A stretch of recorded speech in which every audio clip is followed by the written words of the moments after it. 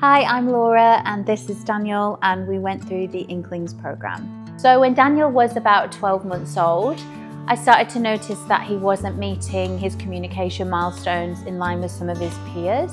That of course made it difficult for me to know what he wanted, but also difficult for me to know if he was understanding what I was saying.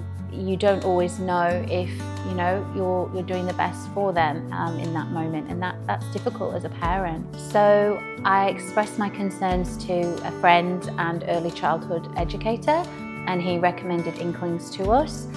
It was a perfect program for us because the areas of skill that weren't quite emerging for Daniel were primarily communication. Our experience with Inklings was incredible. At first I wasn't sure how much I could learn. I thought I was doing everything possible to improve Daniel's communication.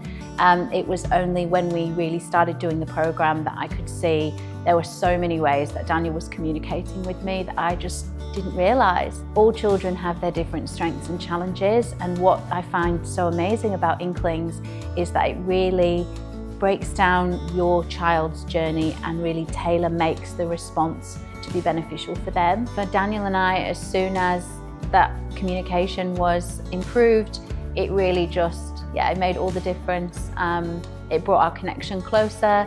It made me feel better as a mum that I could give him what he needed, and I'm sure it made him feel better to be understood. My advice to any parent or caregiver that notices any developmental differences with their child's social and communication skills would be just not to wait. Get the support as soon as possible. I waited a little bit longer than I normally would have because Daniel was my second child. I thought maybe his brother was just speaking for him, but it turned out that he did need the extra support, and getting it has changed our family dynamic in so many positive ways.